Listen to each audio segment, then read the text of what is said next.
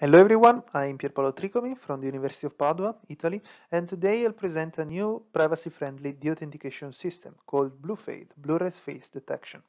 This work was done in collaboration with the University of California, Irvine.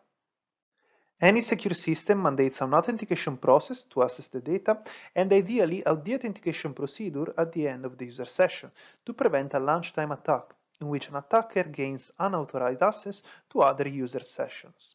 Unfortunately, users often forget to perform the authentication. In this work, we developed BLUFADE, a privacy-preserving, secure, and usable automatic de-authentication system.